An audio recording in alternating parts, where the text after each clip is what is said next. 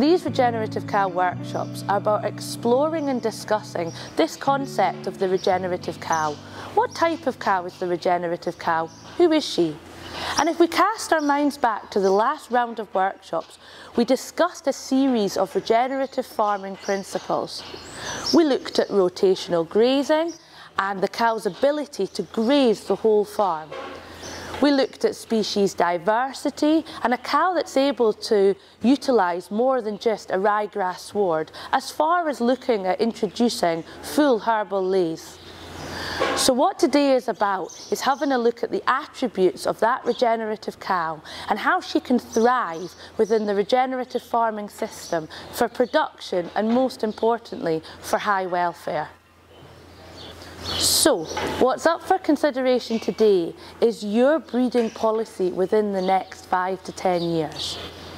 And the regenerative cow within your system is likely to be adapting and changing as you make changes on the farm. So if we have a look at the board now, you will see that there are lots of different types of regenerative cow. And what we're trying to say is that any type and any breed has the ability to be a regenerative cow. We talk about it being the right cow to suit your system and to suit your environment. The environment being Southwest Wales and the microenvironment here being this farm.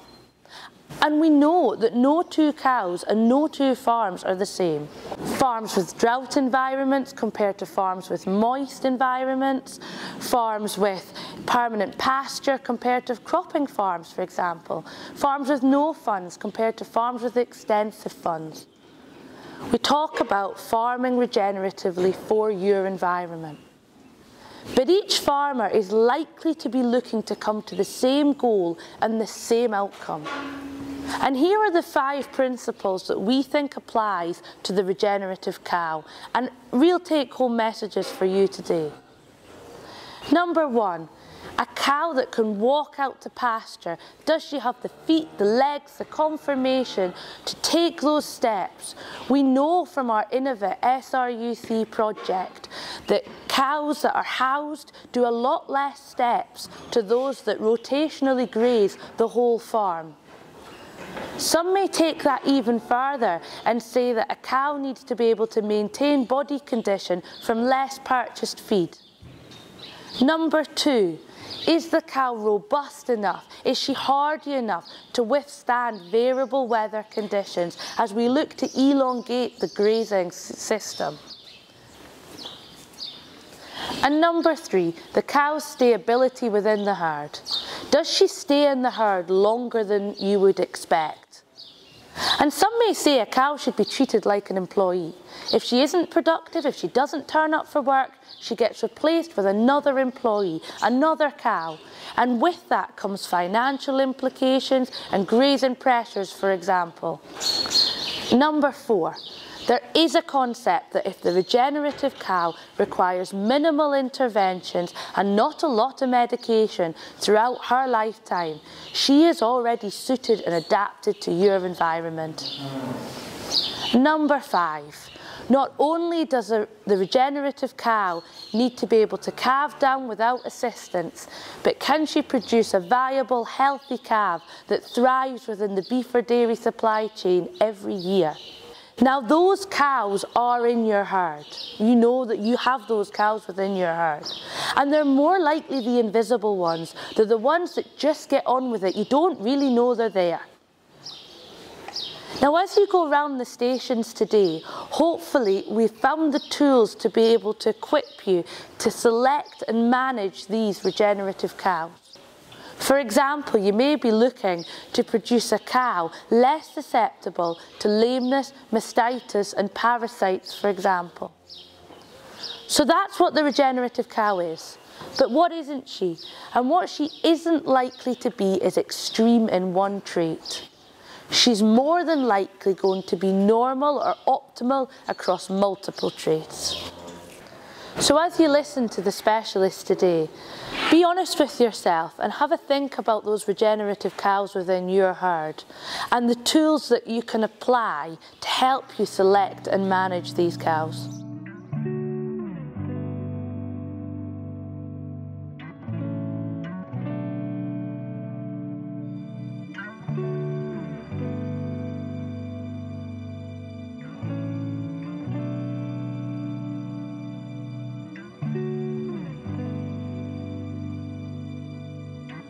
I'm Richard Dewhurst. I head the Dairy Research and Innovation Centre for SRUC, Scotland's Rural College, based in Dumfries in southwest Scotland.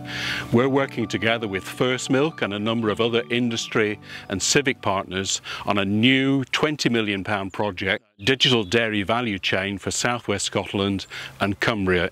It's part of the Strength in Places programme, which UK government is funding research and innovation projects designed to strengthen activity, to improve growth and productivity in particular regions of the country. Dairying is a really important industry in that part of the world. It's a pretty sparse rural area, so dairying is very important.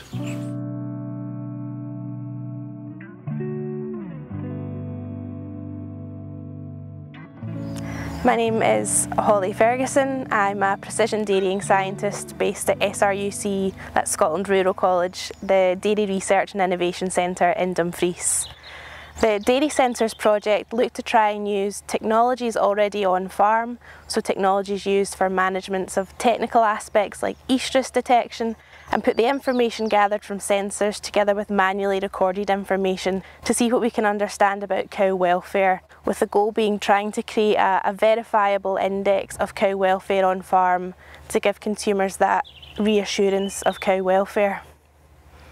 The manually recorded information that we collected on farm was what's called QBA, so qualitative behavioural analysis, which basically means looking at not what an animal is doing but how it's doing it.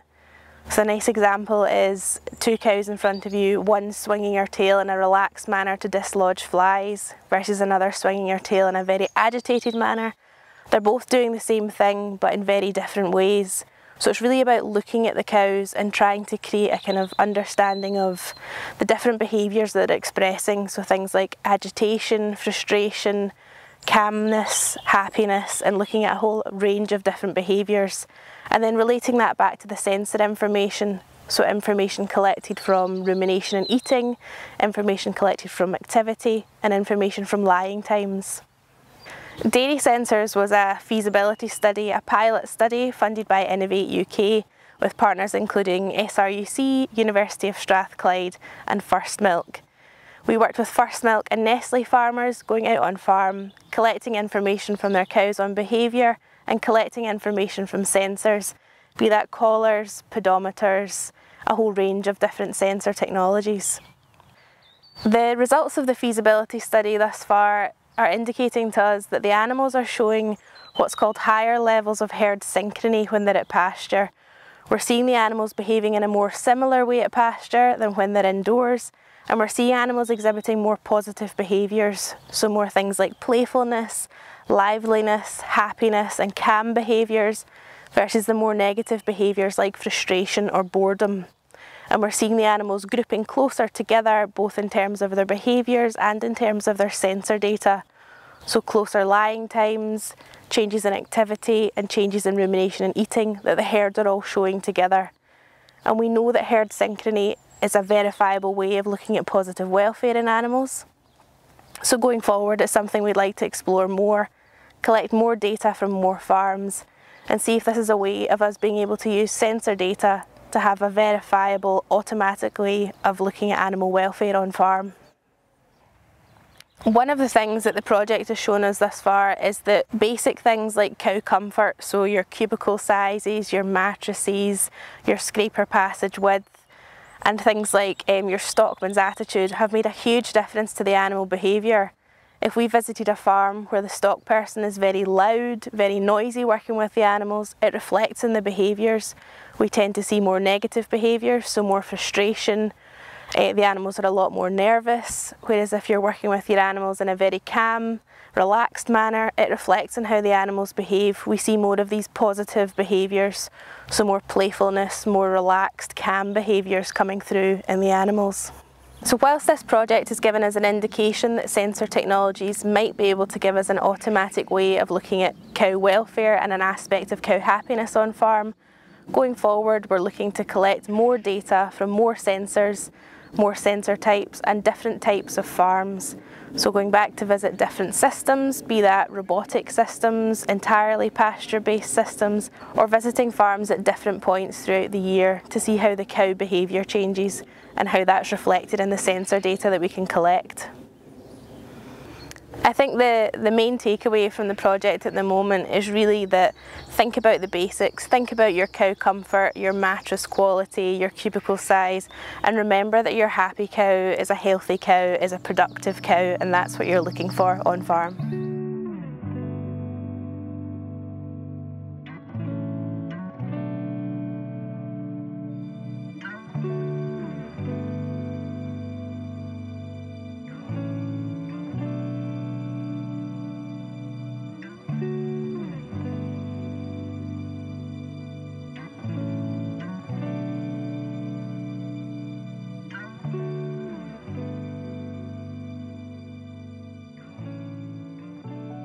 Hi, I'm Richard Miller. I'm Genomics Business Manager for National Milk Records, and I'm here to talk today about a small project I've done with First Milk involving NMR, a new technology we've brought into the company, and also how this fits with the whole message of regenerative agriculture.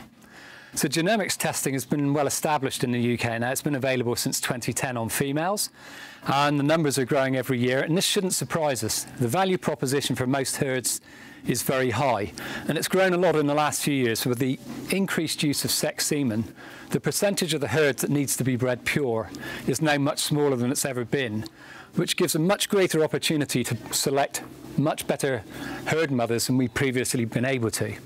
Of course, the biggest challenge around this is the best genetics lives in the young stock shed, but it's not all of them.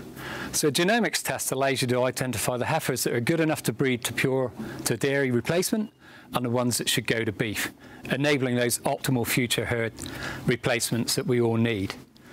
And so genomics is well established as a service on farm. The service that NMR have brought in now builds on that same service but adds a lifetime of value to that test. And this service is called GeneCells. And the idea behind GeneCells is quite simple. If all of the cows that contribute to a bulk tank in a milking have been genotyped, we can actually get a somatic cell count for all the animals that contributed to the tank from a single bulk sample. And this is fairly revolutionary because up until now it's required infrastructure to sample, it's required labour to sample, build up, build down times, and generally can only be done on a fairly inflexible routine. So we think this is really going to change the market. Of course, the big win of it is it also ties in with that same single test that you've done to get all that genetic information and gives a lifetime of value on that test. First Milk were really interested with this because it fitted with their regenerative agriculture message. So 2 years ago, I was working with Tony Bruce. She said it would be really interesting to run a project with First Milk farms.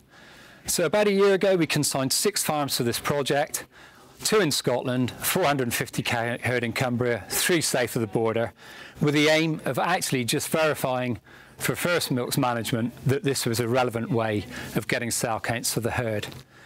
So we're just nearly a year into that project now, and what we did, we had 4 recorded herds and 2 non-recorded. The idea of the 4 recorded herds were to work as controls. So what we did was on the standard recording day, we would take the normal milk samples from the individual cows, but we also took a bulk sample. This has allowed us to compile results between the 2 groups just to see how a traditional recording of cell counts stood up with a GeneCells based cell count. And the results have been very impressive. This is a snapshot of one set of results. We can see the correlation here between the GeneCells cell count and the traditional recording cell count along with the individual scores here. One of the most intriguing elements has been that with our German partners, LKV, who've done a lot more research in terms of how the 2 compare. Their belief is that the GeneCells cell count is actually more reliable because if we think of a traditional recording, there's all sorts of factors that can affect the accuracy. So you've got very fast milkings, you've got recorders under pressure to take samples, dirty freeze brands, sometimes scanning gates with RFID that get confused, and sometimes the sampling equipment on farm isn't brilliant. Whereas if we think about a DNA test, we know the results attributed to the cow, as a fair few paternity cases globally would show. So we did this for 4 months. I compiled the results, sent over to Tony. She compared the results for the traditional with the Genocell cell count, and First Milk are comfortable that this is a valid way for us to get somatic cell counts for all the cows in the herd. So here's a summary slide. So what we can see in terms of the service, we've got that one-off tissue sample which drives all of this important breeding information, whether that's the indexes, the UK PLI, SCI, ACI, or Dairy Wellness Profit, parentage validation, but then coming into these really important parts of building these resilient animals. So production, milk and composition, efficiency, feed advantage, resilience, longevity, fertility, all the elements that drive a successful cow in the herd, and really these all-important health traits in terms of our regenerative agriculture. But of course, if we head south of that tissue sample, incorporate it with this bulk sample, it drives these new somatic cell count management services from a single bulk sample, giving us that all-important subclinical mastitis management, selective dry cow therapy, and also bulk payment testing where required. So it's a really intriguing service. In terms of its introduction into the UK, they'll be coming in from late autumn 2022. The initial services will be really basic, targeting non-recorded farms with genetic information based on the tissue sample and somatic cell counts. As we move into 2023, we move into what I believe are the most attractive service, and these will be hybrid.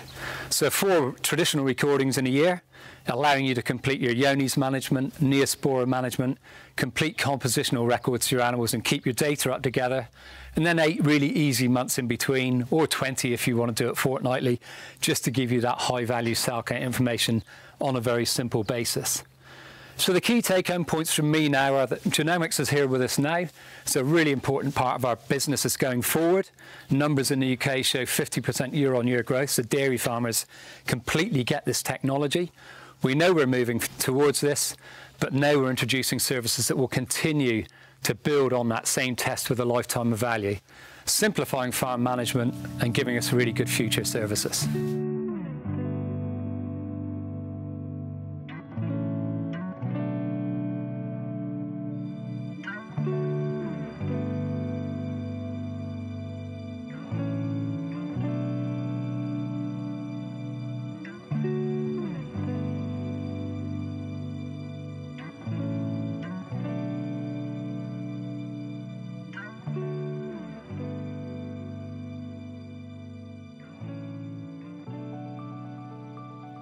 Hi, I'm Claire Whittle. I'm a farm vet and I work in the Cheshire-Shropshire borders. I also moonlight as a vet for a little group called Dung Beetles for Farmers. So any of the information that I'm going to talk to you guys about today, if you want to have a little look online at dungbeetlesforfarmers.co.uk, there's a lot more information on there which is available for you to look at. So I'm going to talk to you guys a little bit first about dung beetles and why they're so important to us, particularly in our farming environments. And they are incredible ecosystem engineers. So we actually have 2 types of dung beetles in the UK. We have dwellers and we have tunnelers. So the dwellers do exactly that. They spend their entire life cycle within the pat or just below it. And they're really important because they actually suck the liquid portion out of the dung. And in doing so, they dry that pat out so they can increase our pasture availability, our forage availability, if you like. And then they also reduce the available habitat for our pest creatures to be able to complete their life cycles. So our parasitic worms and our pest flies that are a nuisance in our cattle, if they have really dry poo, they're going to be unable to complete their life cycles. And then we also have our tunnelling species. So these are the big guys, which you can see up here on the screen. And these are our geotruphids. And these guys are super cool. So they're one of the biggest beetles that we actually have in the UK. And their job is actually to tunnel down underneath the pat. So they take our poo from the top of our pasture, they pull it down into the earth, and then the dung beetles actually lay their eggs inside brood balls underneath the ground. So if we're talking about like carbon sequestration, for example, we want that all that lovely poo under the ground where it can be stored and where we can get some more nutrient cycling going. Dung beetles are actually really important when we talk about farm biodiversity, particularly when we're facing such a huge biodiversity loss. Now, not just dung beetles, but a whole host of other insects actually live inside our pats. So the argument is, if a single pat holds 1,000 insects, then how great are cows in our landscape? They're also very important prey species for lots of other creatures. So wading birds really rely on our dung, and you'll often see holes in them in your fields, and that's usually birds digging through your pats looking for beetles and larvae and various other things in there as well. Dung beetles are also really detrimentally affected by some of the practices we employ in agriculture. One of those things would be worming our cattle, and potentially even worming our cattle too frequently. So what are the ways we can help dung beetles on our farms? And one of those is by doing fecal egg counts to try and reduce our wormer usage. Fecal egg counting is also really important because not only is it for dung beetles, but also we're facing more and more anthelmintic or wormer resistance in our livestock. So protecting the wormers that we have and using them only when necessary is really important. So trying to use as little as possible will definitely help those dung beetles and also reduce the risk of you suffering with wormer resistance on your farm. So in terms of how to get the best fecal egg count, the first thing is hygiene. So you'll notice that I'm wearing gloves today. You don't want to be digging around in muck because there's lots of things in muck that we can get that we really don't want. So timing of fecal egg counts is really important, and I would tend to start fecal egg counting about 4 to 6 weeks post turnout. Now the reason for that is our gutworm life cycle is usually about 21 days. So if you take a sample about 2 weeks after turnout, you're potentially going to get a falsely negative result, as it takes a full 3 weeks to get through the animal and come out of its back end. So 4 to 6 weeks post turnout, best time to start, and then you really need to repeat them throughout the season. So again, repeating them every 4 to 6 weeks is really important to give us an overview of what's going on in your animals over time. The other thing that's really important is the number. So in terms of the number of samples that you're collecting should be representative of the number of animals in the group. So ideally a minimum of 10 samples from each management group. The reason we have to get samples from each management group is because even if you have the same animals in 2 different fields, it's possible that the pasture in one field was managed differently the previous year, so you want samples from each management group. The samples should be as fresh as possible, so ideally they want to be collected as the animals pass muck, so a really good time to take them is often when you go in the field in the morning, all the animals stand up and usually the first thing they do is drop a load of muck onto pasture, so that's a really good time to take them. I would collect them individually as well, so these pots are really useful for collecting samples, and we will pool them for you either at the vets or they will do that for you at the lab, but try to collect them individually because we need such a small amount per animal that collecting a lot in one go is not very useful. So about 40 grams per animal is enough, and one of these pots is great because they're about the right size if you need to fill them up to the top. And the other thing you really want to do is make sure you expel as much air from it as possible, and that just keeps it really fresh. Now the reason we need the samples fresh is because once your poo has landed on the pasture, the eggs start to hatch out into worms, and then again we can get a falsely negative result. So we want to catch the eggs, so getting these as fresh as possible, pick them up off the pasture, get them straight to us is really useful. Samples should be examined as soon as possible, or they can be kept in the fridge a couple of days, which halts the life cycle, but really get them to us as soon as you can. You can send them directly to the labs yourself as well, and again just make sure they're well packaged. Speak to your vet about how to package them up, and if you are going to be doing them yourself, just make sure you do some quality control. So at the start of every season I always send my first couple of samples away to the lab just to make sure my counts match up with what their counts are saying. I would never use worm egg counts in isolation, so whenever I go out to take samples I'm looking at the whole group of animals. So I'll look at things like body condition score, I'll maybe body condition score 10 animals. I'll also look at the percentage of mucky bums, how many animals have got loose muck, whether any of them are coughing, and those things will play into whether or not I choose to worm those animals or not. And I'm comparing them to the last time that I saw them every single time I do it. So the other reason why using less wormers is really important is that wormer resistance is becoming an increasing problem. We've seen it increasing in sheep over the years, and we're starting to see more in cattle. Wormer resistance is the loss of sensitivity to a drug in a worm population that was previously sensitive to that drug, and that can build up over time. When we use wormers regularly without testing, and if they don't need to be used, then we're increasing the risk of wormer resistance. So every single time that you worm, there is a population of resistant worms that is left inside that animal. So we want to reduce our use where possible. Another thing that increases the risk of wormer resistance is dosing and moving. So we used to historically say we would dose our animals and then we put them straight onto clean pasture. Nowadays what we realise is that if we do that, if we dose them and they immediately go onto clean pasture, the only worms that end up hitting that pasture are the resistant worms that have survived the treatment. Ideally, what we'd like to do is leave the animals on dirty pasture for a couple of days to drop all those resistant worms, and then they can breed with the sensitive worms on the pasture. Underdosing is another way we can increase the risk of resistance in our cattle. So always dosing for the right weight is really important, and also checking the calibration of your dosing guns every single time that you use them. So if it says it's dosing 10 ml, empty that out into a bowl, suck it up with a syringe and see if it is actually dosing 10 ml, because underdosing is a real risk of increasing your worm resistance on the farm. Do you need to worm all the animals on your farm? So if you could pick the top 10 or 20% that are growing really well, chances are they don't have a worm problem. And also adult animals really don't necessarily need to be wormed. If they've had at least 2 grazing seasons on your farm, chances are they've built up some resilience to wormers, and they will not need to be wormed. Animals actually need to come in contact with some worms in order to build their own immunity, so that's really important when we're thinking about wormer use, and particularly when we're using things like lungworm vaccination, which works by the animals receiving the vaccination and then actually having some exposure to lungworm on the pasture. So having discussions with your vet is very, very important when it comes to parasite control on your farm.